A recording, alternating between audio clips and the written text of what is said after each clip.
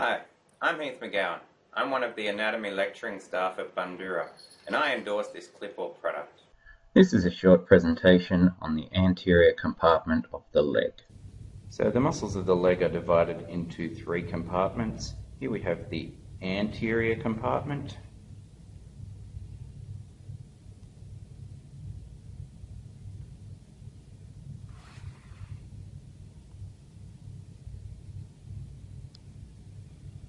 these cross the ankle joint anteriorly and therefore produce dorsiflexion.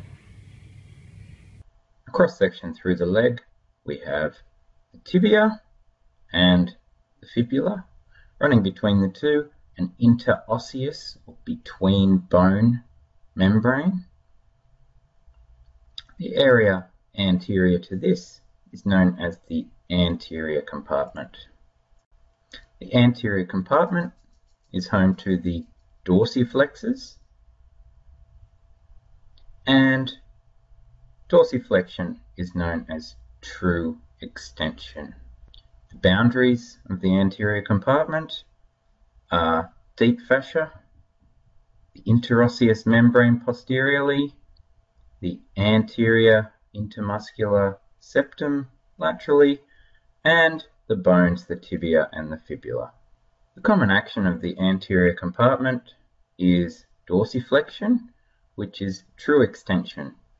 The anterior compartment gets its blood supply from the anterior tibial artery and is innervated by the deep peroneal nerve. The muscles in the anterior compartment, we have the tibialis anterior. We think of the bone in the leg. It's called the tibia. So most anterior, just next to the tibia, we have the tibialis anterior. Next we have extensor hallucis longus. Now the big toe is called hallux, so we call the extensor muscle, or the long one, extensor hallucis longus. Moving laterally again, we have extensor digitorum longus, and this works to extend the digits except the big toe. Most laterally, we have fibularis tertius. Fibularis, we think the bone fibula. Some people call this peroneus tertius, but they are used interchangeably. Looking at a cross section through the middle third of the leg, we have right next to the tibia, anterior, tibialis anterior. Next we have extensor hallucis longus, followed by extensor digitorum longus. And when you look down at your foot, that's the order that we'd expect them to go in. We have right next to the tibia, our tibialis anterior.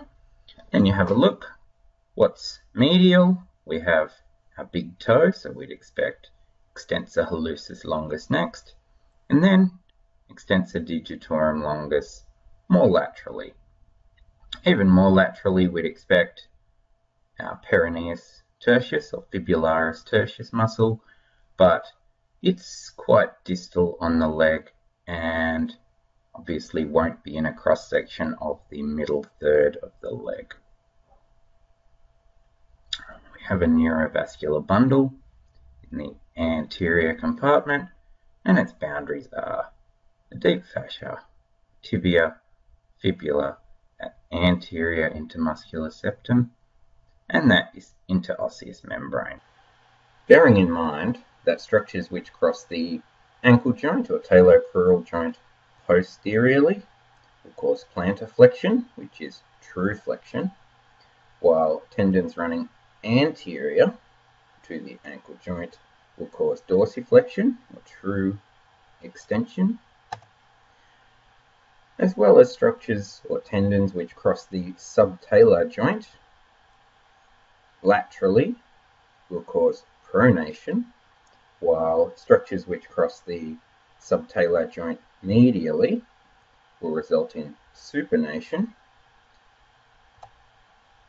as well as the fact that tendons which attach to the plantar surface of the digits will cause flexion, while tendons which attach to the dorsum of the digits will cause extension. Please fill in the following table with the major joints crossed by all the muscles in the anterior compartment of the leg. Remember to put the position relative to the joint, as this tells us what action the muscle will have at any particular joint.